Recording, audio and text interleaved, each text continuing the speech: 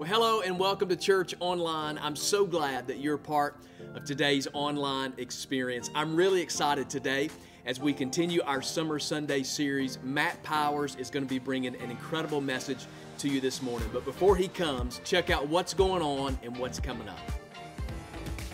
Check in on Facebook. This month, every check-in provides 50 gallons of clean drinking water to a community in need. Take a moment and fill out your virtual Connect card. We would love to know that you're with us today. We are so close to calling our new Alabaster campus home. Thank you to everyone who has invested in providing room at the table. For building updates, visit the link below. Summer small groups have been a blast, and I hope you've connected and found your group. If you haven't, there's still some time. Check out all the groups online or on the church app. Our Columbiana Kids Fest begins tomorrow night. It's going to be a ton of fun. Be sure to invite all of the kids in your neighborhood. It begins at 6:30 nightly, and you can pre-register online. Roots is your way to discover your gifts, your personality, and a place to serve at Cultivate. It's quick, it's easy, and available totally online. Visit the address below to get started today. We can't wait to serve with you. Baptism is one of the most exciting experiences as a Christian. We would love to celebrate baptism with you. If you would like to be baptized, please let us know in your Connect card. Well, that's all the news for today. If you need more information, please let us know on your Connect card.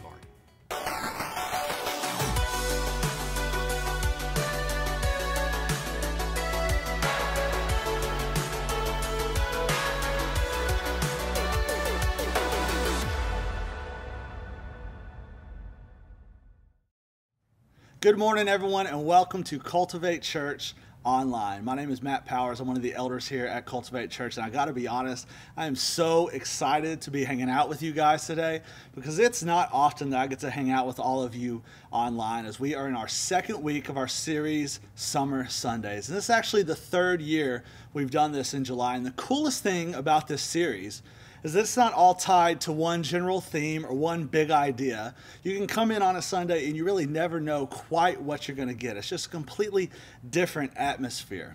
There's different types of platforms that are set up. Sometimes we have more of a Q&A, or we have different people on the platform and it's more of a discussion. We bring in guest speakers, and it's just such a cool experience. So I'd love to encourage you really throughout this month to come to one of our campuses in Columbiana or Alabaster and just get to experience God speaking through and using other people, because you really just never know what you're going to get. And that's actually the same true for the message today. This is like an online exclusive only. It's only going to be heard online. It's not going to be at any one of our campuses at all. So it's just a really cool experience all month long. So I'm really excited to share this message with you guys today. I just feel like God just laid this down in my lap and said, hey, this is what people are going through. This is what I'd really like to speak into people. So my hope is that it'll encourage us, that it'll just allow us to maybe step out of a hole and really get moving forward in the purpose that God has for our lives. So I'm just really, really excited about it.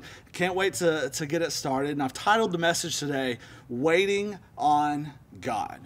Because the truth is, the last 18 months, 2020 and 2021, for me, it has been the longest but quickest 18 months that I can ever remember. It feels like there were times where we were just spinning our wheels, just kind of going through the motions, just day after day after day, and just nothing was happening.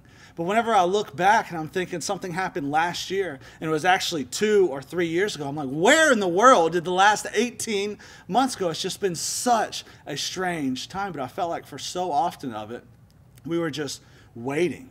So I want to ask you a question today. How many of you feel like you are just waiting on something? Wherever you are, you can raise your hand, because all of us at some point in time, we're just waiting. I feel like sometimes we're just waiting on God to do something, just saying, God, where are you in all of this right now? God, I'm just waiting for you to move. I'm just waiting for you to fulfill a promise in my life. God, I've been praying every single day, and I'm just waiting for you to answer a prayer. My marriage has been down in the dumps for months and months and months. God, where are you? That day after day after day, I show up to the same job every single day. I work harder than anybody, and I just go under the radar, unnoticed, unrecognized, unappreciated. And God, I know you have more for me, but where are you? Because I don't know how much longer I can continue to do this. God, the depression, the anxiety, the fear, the frustration, it is just overtaking my life. God, where are you in all this? I am just waiting on you. I know for most of us, at some point in our lives, we feel that, and we may be feeling it right now. I know us at Cultivate Church, we understand the idea of waiting. With our new campus in Alabaster that we are so close to the finish line on, we have just been waiting and waiting. It has been years in the making, and something has come up, and we think we have an opportunity, and then it just seems to fall through the cracks. And even in the current facility that we're about to go into, if we had it our way and we went by our plans and what we thought, we would have actually been in this building last year. But things came up, delays happened. It wasn't happening on our time. We have to take a step back and realize that it's all on God's timing. It's all going to be the way that he wants it to work out, and it's going to be far better than anything that we could imagine. I mean, really, what's worse than waiting? For me, traffic, I hate waiting in traffic. I-65 in the summer, on the weekends, come on. Everyone's going to the beach or coming home from the beach. I will drive 15 miles out of the way just to not sit behind people in traffic and not go anywhere. Amazon Prime has ruined us. We used to order a package and it would show up in a week or so, but now Amazon Prime comes out with free 2-day shipping, and then all of a sudden 2 days isn't good enough for us anymore either. So they come up with next day, and then next day isn't good enough, so they have opportunities where you can order something one day and it'll show up the exact same day that afternoon. It's amazing because we hate to wait. When we were in the middle of the pandemic and we had to stay at home and we couldn't leave our houses and you couldn't go out to eat at our favorite restaurants, these companies like DoorDash and Grubhub became a phenomenon. They just exploded. You mean I can order food from my favorite restaurant and they're just going to drop it off at my house and I can eat it? That is amazing. Who cares if it's going to take 100 or 120 minutes to show up? I don't care. I'm able to eat my favorite restaurants at home. But if we open those apps now and try to order something now and we look and say 35 minutes for fresh sushi, no way I'm waiting that long. But Captain D's can have shrimp here in 20 minutes, so I will settle for that. Why? Because we hate to wait. We hate to wait on God so much that it is the Captain D's versus fresh food scenario, that we're going to settle for less than what we are promised just because we refuse to wait. So how difficult is it to wait on God? You'll see stories throughout the Bible where people are just waiting. In Genesis, the story of Abraham, God tells them that, hey, I'm going to give you a child through your wife Sarah. And y'all, they were old. They were like super old. Like they should be working on retirement old and not having children old.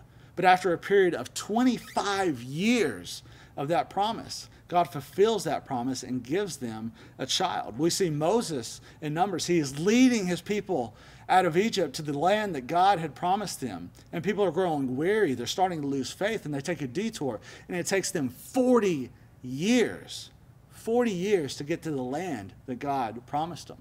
When David was to become king, King David and Goliath, when he was going to become king, and Samuel was at Jesse's house and said, hey, David, you're the man, you're going to be king. He didn't just take David with him and say, all right, tomorrow you're going to be king, but there was a period of waiting. David didn't even have the opportunity to kill Saul and take the throne, but David realized this was not the time that God had for him. Even Jesus didn't start his ministry until after 30 years. Throughout the Bible, we will see people who are just waiting on God to fulfill the promises. And for us, we are so impatient and we don't want to wait. We believe that while we're waiting, we're just sitting there and there is nothing that's happening. We feel forgotten. And the truth is, sometimes people will forget us, but the truth is that God doesn't forget who we are. Today, I want to talk through another story in the Bible. It's going to be the story of Joseph. And this is the story of Joseph, son of Jacob, not Mary and Joseph, Jesus' earthly father, Joseph. But it's a great story, and it's a great story about waiting. So we're going to walk through that. We're going to talk about what it is to hear from God, what it means to wait on God, what we should do while we're waiting on God. So we're going to pray, and then we're going to get into the message this morning. So Father, we love you. God, I'm just so thankful for the opportunity to be able to gather together today. God, I pray for every single person who watches this or who listens to this, God, that we'll open our hearts to really take in your word, God. We'll open up our minds to receive it, God. My prayer is that we'll respond to it. that we'll take everything that you give us today and we'll take a step forward towards you to being closer to fulfilling the purpose that you have given every single one of us, God. And I pray that you'll get all the credit for it. In Jesus' name we pray, amen. So the story of Joseph, we'll really see it throughout Genesis chapter 37 through 50. But it starts with Joseph hearing from God. He actually has a dream in which God has given him a vision. And I know you may be thinking, well, I don't even know if I should be waiting on God. Should I be or shouldn't I be? I don't even know if he's told me anything or not. But it really comes about communication with God. And we can do that through several different ways. The first is really through prayer, is if we pray to God every single day and we just have that open dialogue and that open conversation with him. And it's not just treated as a laundry list of things of God. I need my job to be better. I need to be healthy. I need my kids to be nice. I need my marriage to be good. I need all this stuff, God. So now that you have it, you can take that. Let me know whenever you're done. And we just treat it as a wish list. But whenever we would truly hear from God is in the time of silence. We have that conversation with him and we're talking to him, telling him how we're thankful we are for what we have and what we truly need. He will tell us. He will guide us in those ways. He'll also talk to us through his word. All last month, we talked about the Bible and the importance of the Bible and that God can actually read us whenever we are reading his word, that it is alive and he can talk to us. God will speak to us through other people and he will speak to us through dreams. And that's exactly what he does here with Joseph. So we're going to start the story in Genesis chapter 37, verses 5 through 11. And it says, one night Joseph had a dream. And when he told his brothers about it, they hated him even more than ever. Listen to this dream, he said. We were out in the field tying up bundles of grain. Suddenly, my bundle stood up, and your bundles all gathered around and bowed low before mine. His brothers responded, so you think you will be our king, do you? Do you actually think you will reign over us? And they hated him all the more because of his dreams and the way he talked about them. In verse 9, soon Joseph had another dream. And again, he told his brothers about it. Listen, I've had another dream, he said. The sun, the moon, 11 stars bowed low before me. But this time he told the dream to his father as well as to his brothers. But his father scolded him. What kind of dream is that, he asked. Will your mother and I and your brothers actually come and bow to the ground before you? And verse 11 says, but while his brothers were jealous of Joseph, his father wondered what the dreams meant. So here's Joseph. God has given him a vision. He's given him this dream that he is going to reign, that he's going to have influence, that he's going to be importance. And obviously he is so excited that he can't wait to tell everyone. He tells his brothers about it. He's telling his father about it. He's just excited about it. Just like us, anytime that we're told anything.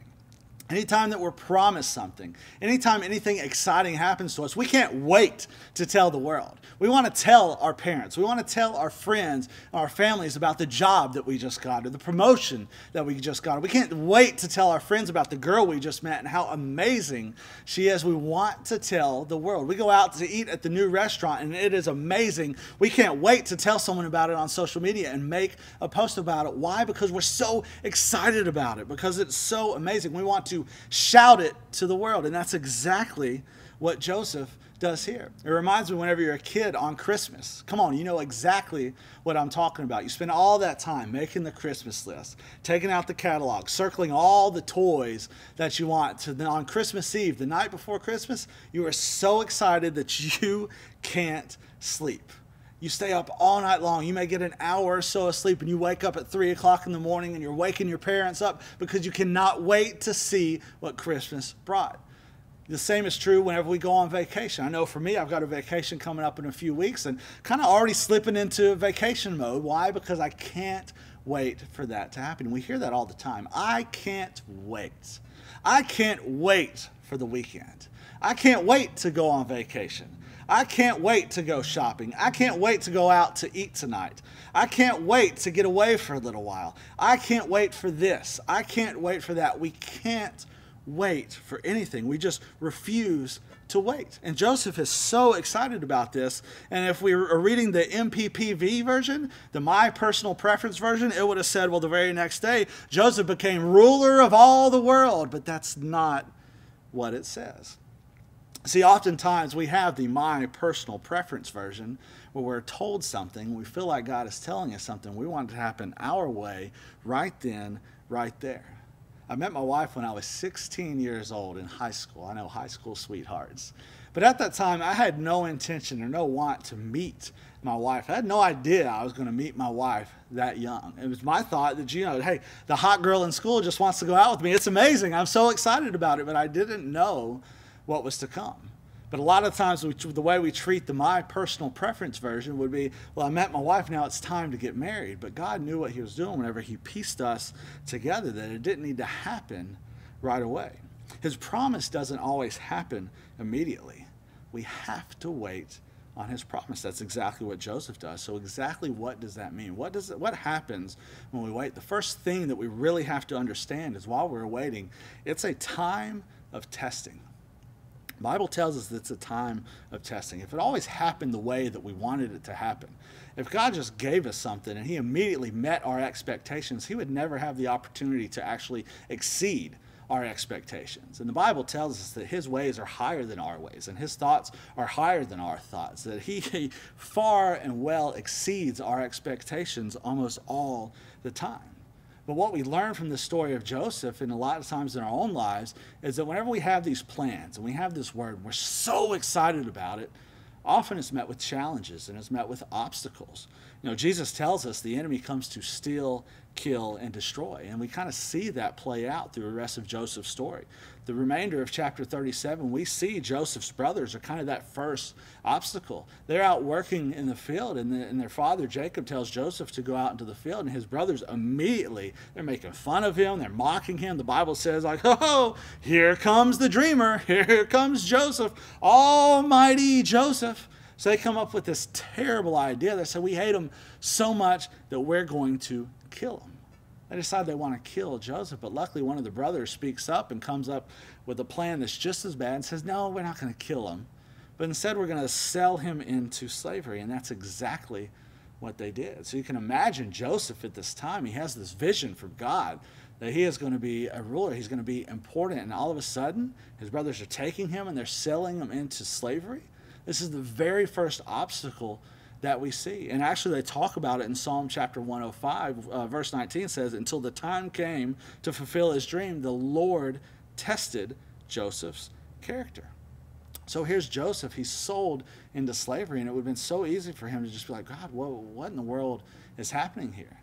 But what happens is he is purchased by Potiphar. Now, Potiphar was an Egyptian officer, and he was a very powerful person. So whenever Joseph got there, he worked for Potiphar. And we pick up his story in chapter 39, verses 2 and 3 of Genesis. It says, the Lord was with Joseph, so he succeeded in everything he did as he served in the home of his Egyptian master. Potiphar noticed this and realized that the Lord was with Joseph, giving him success in everything he did. So Potiphar immediately recognized that, this guy is faithful. God is with this guy every step of the way. Joseph, this first obstacle, he remains faithful. This was a time that he was being tested, and he continued to remain faithful to his master.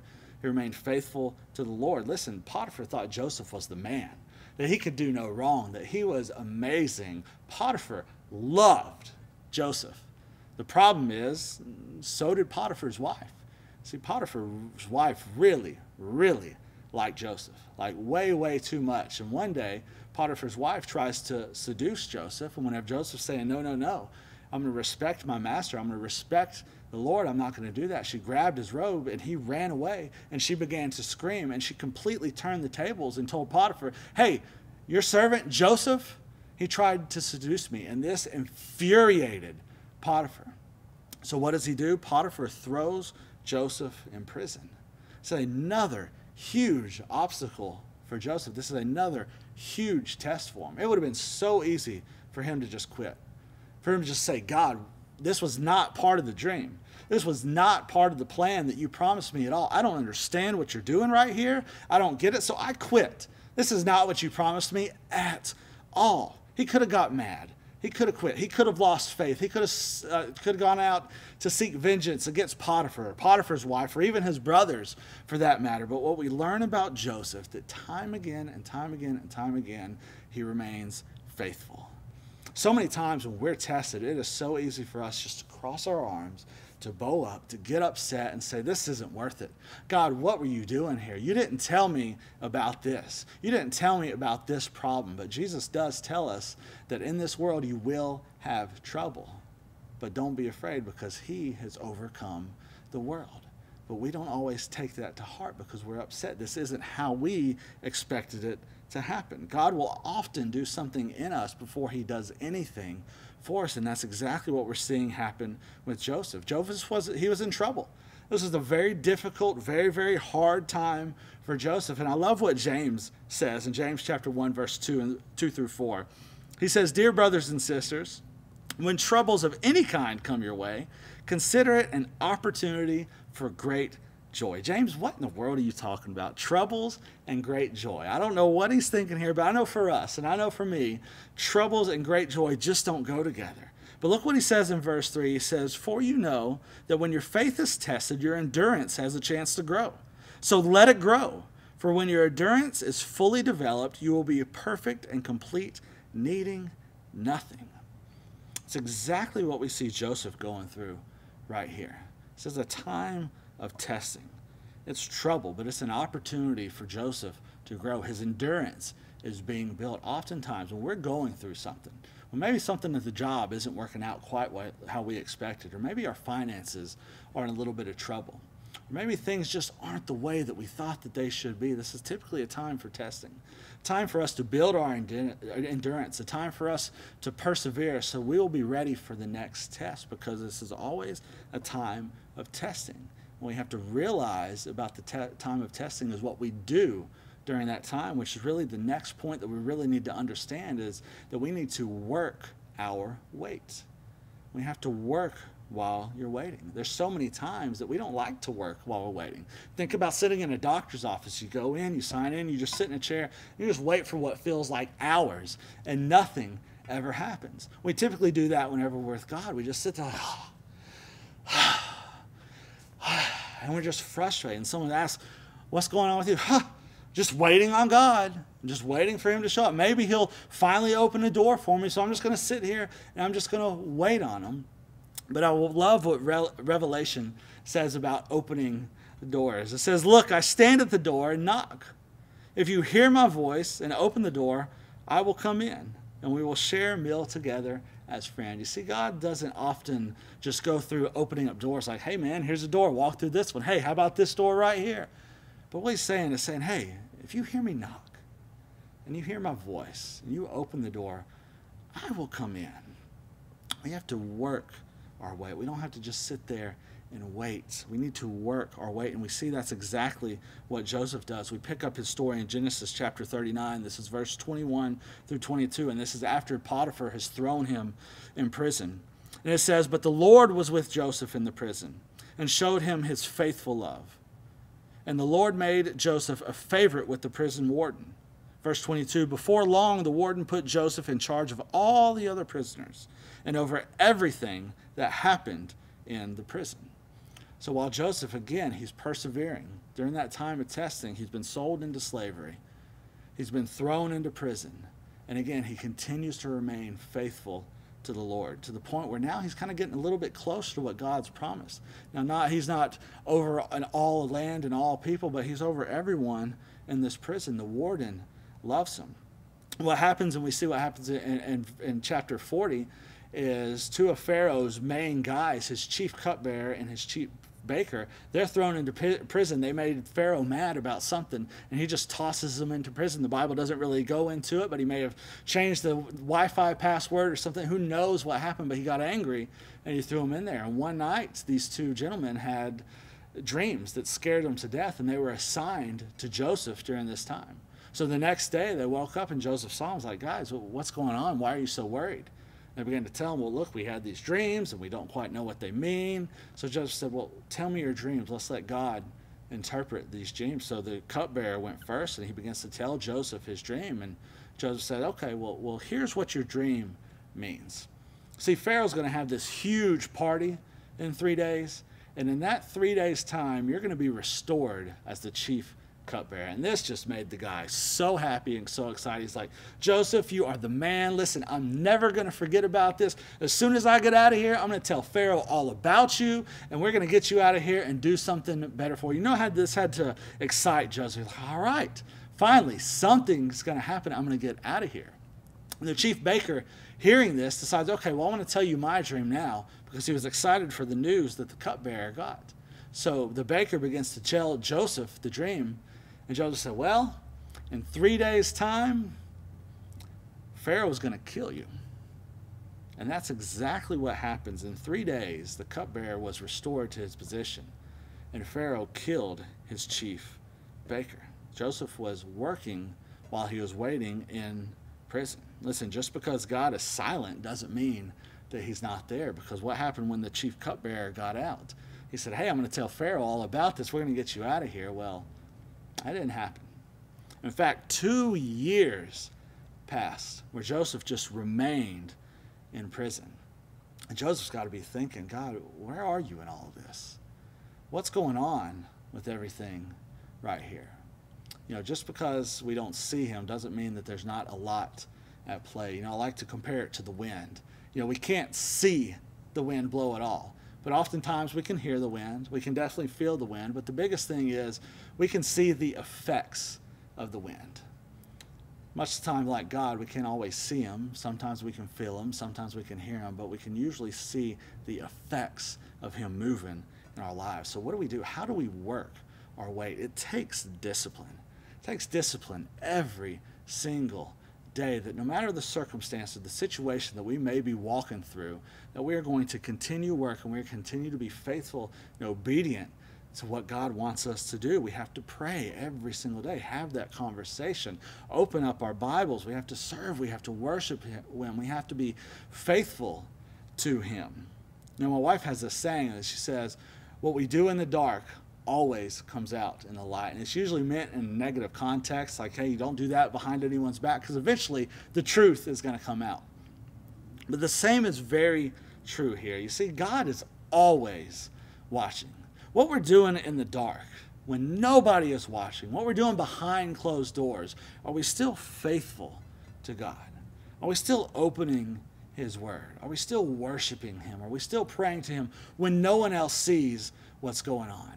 You know, when you plant a tree and it begins to grow and grow and grow, and it gets bigger and bigger in the spring and in the summertime, they're beautiful. They're big, they have flowers, they have leaves, they have blossom, and they look so great. They look very plentiful, they look very, very good. But whenever you get to the wintertime and it gets cold and all the flowers and all the leaves and everything falls off, it just looks dead.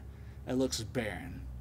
But what we don't see is everything underneath the ground. You see, the tree is that life underground. The roots are deep in the ground, and that is where its life is. That is where it is growing. That is where all the work is done, something that nobody can see. The same goes true for our lives. Whenever we are doing the work that no one else can see, that no one's posting about on social media, that no one's seeing whenever we're out, that no one's saying, hey, that's so great, that's so amazing, that's so fantastic, that's where we truly grow. That is where we truly grow and develop our relationship with God. It takes full trust. It takes full surrender to him. We are being prepared while we're working our way. Why in the world are we being prepared while we work? The reason is because his promise is worth the wait. And we'll see this come to fruition in Genesis chapter 41 with Joseph. 2 years had passed since he told the chief cupbearer what was going to happen. In a couple nights, Pharaoh begins having these dreams. And they begin to worry Pharaoh just a little bit, and he's stressed out about him. He tells his cupbearer about him. And he's saying, I've had these dreams. And the cupbearer immediately says, hey, remember that time you threw me in prison? Well, there was this guy there, and his name was Joseph, and he told me what my dreams meant, and they came true. Maybe we should get him here, and he will tell us what these dreams mean. So Pharaoh's like, absolutely, let's get Joseph up here. Maybe he can tell me what's going to happen. So they bring Joseph to Pharaoh, and Pharaoh begins to tell him the 2 dreams. And Joseph says, okay, well, the first dream means that you're going to have 7 years of prosperity. It's going to be great. You're going to have abundance. It's going to be a very successful, prosperous 7 years. But the second dream means that's going to be followed by 7 years of famine. And it's going to be bad. It's going to impact everybody. It's going to hurt a lot of people. So my recommendation would be, during that 7 years of prosperity, we need to stock up. You need to be prepared for whenever the famine hits. And we'll finish the story in Genesis chapter 41, verses 37 through 40. It says, Joseph's suggestions were well received by Pharaoh and his officials. So Pharaoh asked his officials, can we find anyone else like this man, so obviously filled with the Spirit of God? Then Pharaoh said to Joseph, since God has revealed the meaning of the dreams to you, clearly no one else is as intelligent or wise as you are. Verse 40 says, you will be in charge of my courts, and all of my people will take orders from you. Only I, sitting on my throne, will have a higher rank than yours. Here it is. Joseph's dream, what God promised him, finally happening. This will happen whenever Joseph was 30 years old. He had the dreams when he was 17. He went through 13 years of testing. He went through 13 years of waiting and had obstacle after obstacle. His brothers wanted to kill him. He was sold into slavery. He was thrown in prison. He was promised a way out, and that didn't happen. 13 years of disappointment after disappointment after disappointment, but God fulfilled his promise. He fulfilled his promise to Joseph. I mentioned earlier that I met my wife when I was 16 years old. Whenever we graduated high school and went off to college in 2002, my wife, she was ready to get married. We were high school sweethearts. We had spent the last 3 years together. She was like, you are the one. It is time to get married. But for me, it's like, well, we're just really getting into college. I'm just kind of figuring out what my major is going to be, what I'm going to do with the rest of my life. I didn't feel like it was necessarily time to get married. And I know this disappointed her, made her probably question things, maybe began to lose hope in the relationship, thinking, God, I don't really know if maybe he isn't the one. And then 3 years later, in 2005, we were graduating from college, and it was my turn. The roles were completely reversed. I was ready to get married. I knew what I was going to do with my life. I was ready to go out and find the job. I had gotten my degree. Everything was going to be great. We had spent the last 7 years together, and it was going to be amazing. She was the woman that I wanted to spend the rest of my life with. But at this time, she wasn't ready to get married. And this was devastating. It was heartbreaking. I was like, why? How? How could things have changed in the last 3 years? You wanted to get married just a few years ago. What in the world happened? But looking back, and what I've learned is this was truly a time of testing for us.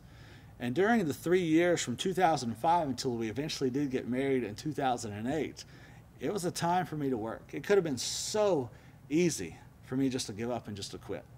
Just to say, you know what? It just wasn't in the cards.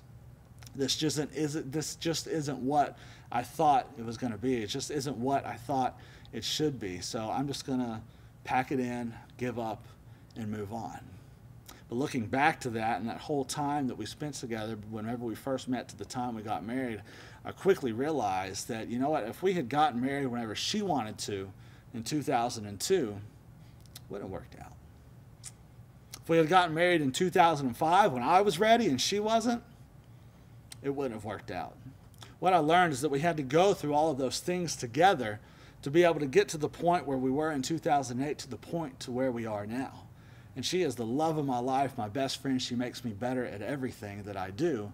And if we hadn't gone through that, there's no way that we would be where we are today. If we wouldn't have waited, if we would have just gave up, if we would have just quit and said, you know what, this is too hard, this isn't what I thought it was going to be, we wouldn't be where we are now.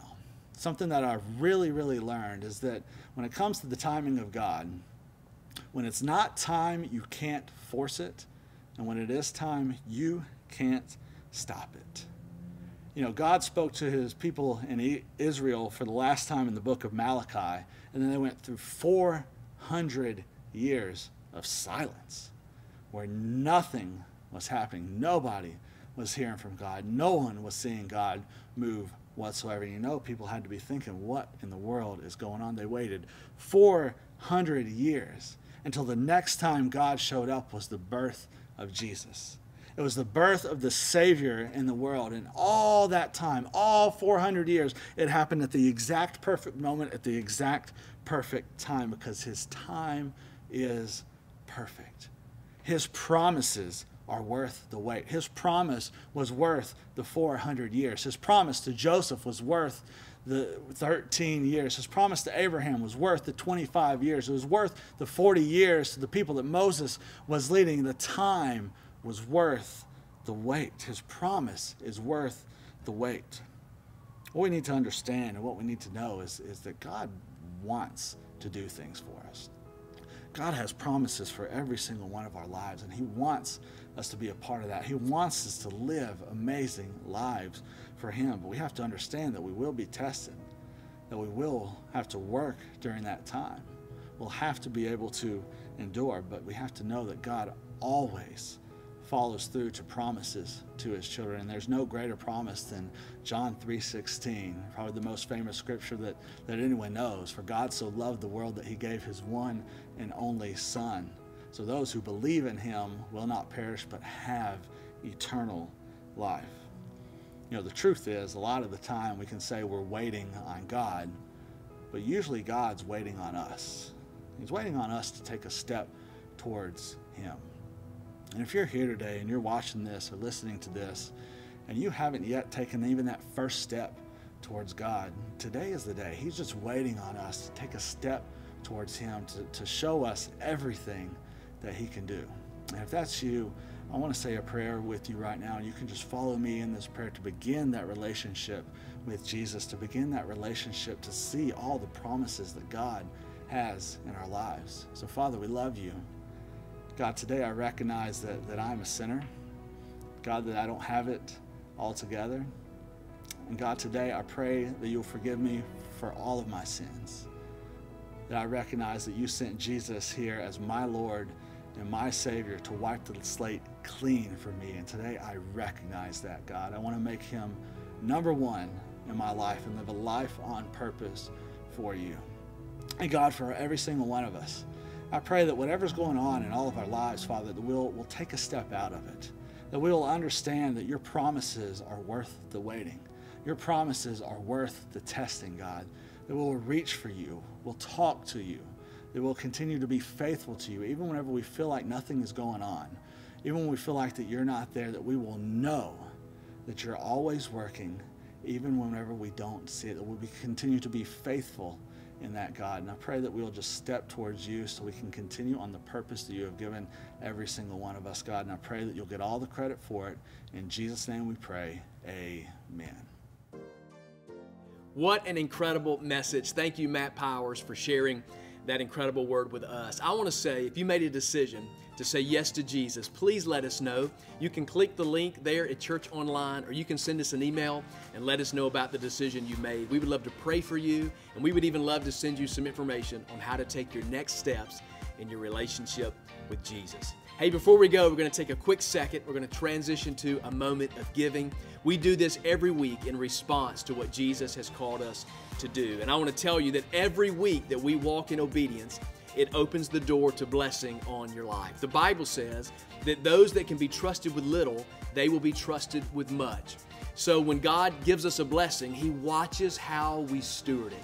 You and I are called to carry that, steward it well, and honor God with it so that he gets the most out of it. So church, thank you for doing that and for being that hands and feet of Jesus, because we're touching communities around us and we're touching the world that is connected to us. So thank you for living life on purpose.